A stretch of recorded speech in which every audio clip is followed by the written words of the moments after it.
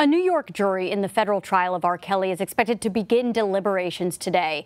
The R&B star is on trial for federal racketeering charges, including allegedly running a criminal enterprise involving sex trafficking of women and underage girls. Nancy Chen reports on the surprising comparison Kelly's defense lawyer made during closing arguments. R. Kelly's defense started its closing arguments by comparing the R&B singer's trial to Dr. Martin Luther King Jr.'s fight for constitutional rights. They argue the government has purposely misled jurors. The defense had testimony from 5 witnesses over 2 days, while prosecutors, which had the burden of proof, called 45 witnesses over 19 days. That included several women and men accusing Kelly of sexual and psychological abuse. One was a former girlfriend testifying anonymously as Jane.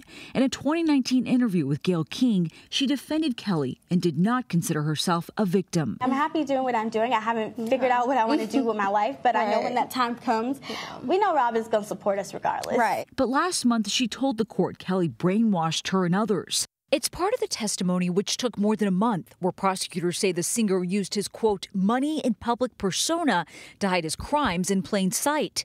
Kelly's defense argued the accusations were being made by disgruntled exes who were after his fortune. Kelly has always maintained his innocence, including in a 2019 interview with Gayle King. Have you ever had sex with anyone under the age of 17? No. Never? No. Priya Sapori is an attorney with years of experience in crimes against children.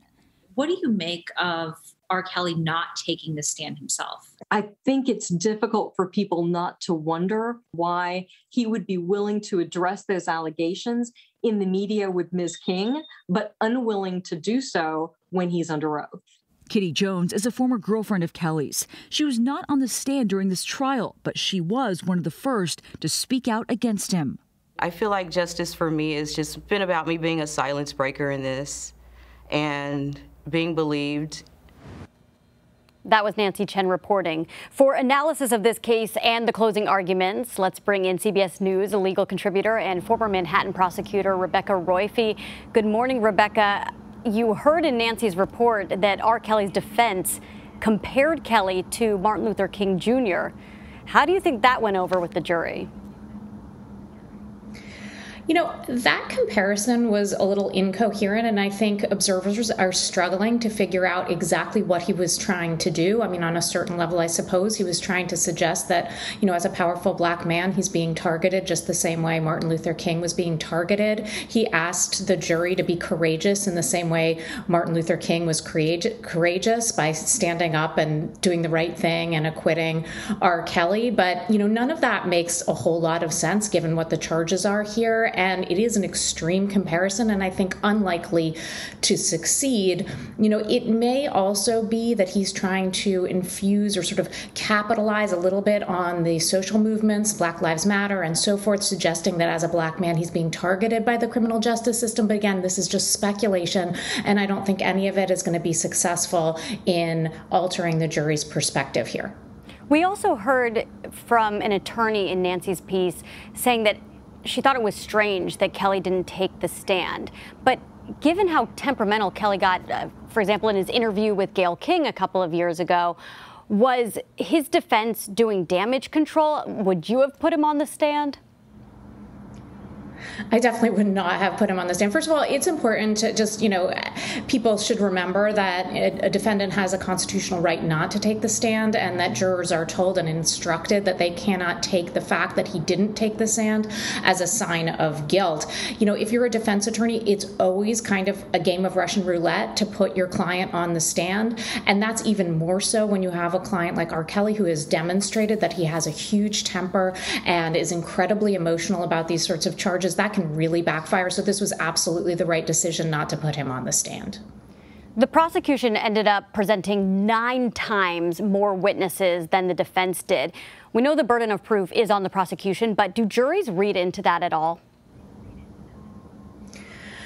You know, they might. It really is, you know, quite normal, quite usual to for the prosecution to present far more witnesses than the defense. Sometimes the defense presents no witnesses at all, and as you say, that's because of the burden of proof. I mean, all the defense has to do is show reasonable doubt. They can do that through cross-examination. So I don't think this is unusual. Whether the extreme difference here does make the defense think, you know, it might. I think it's really the sheer number of accusers and the amount of evidence that is really going to be difficult for the defense to combat, not exactly the numbers, but rather how powerful that testimony was.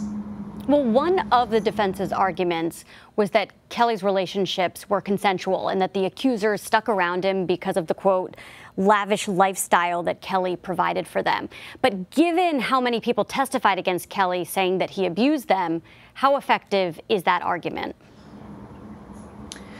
I don't think it's as effective as he might like, for a couple of reasons. First of all, I think that's becoming less and less effective. I think that our community, that America, is becoming more aware of how these power dynamics work. And ever since the Harvey Weinstein trial, people understand that sometimes victims do hang around and even communicate with their abuser, and that's becoming more part of the cultural conversation. So I think it's not as successful for that reason. The second reason is the age of some of these accusers. I think that just adds credibility to this notion that, you know, you might be so confused and so overwhelmed by the power dynamic here and, unable to sort this out in a way that makes it clear that you should go report it right away. I think that's one of their most effective arguments that they can make, but I'm not sure how effective it will be considering all those factors.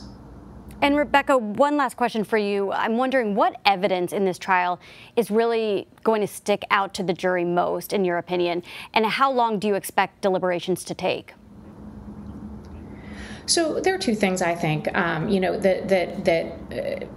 how compelling the victim testimony was. I think obviously stories appeal to juries and words appeal to juries, personalities and emotions appeal to juries. So I think, first and foremost, that testimony, especially from the young girls, the girls who were young at the time, their interactions with R. Kelly are going to be extremely compelling. Second, in terms of the legal charges, I think that the prosecution did a good job of showing that this was something, as the prosecutor said, hidden in plain sight, that he didn't do this alone. He did this with a whole entourage full of managers and assistants who were helping him procure the women and secure them and prey on them, really.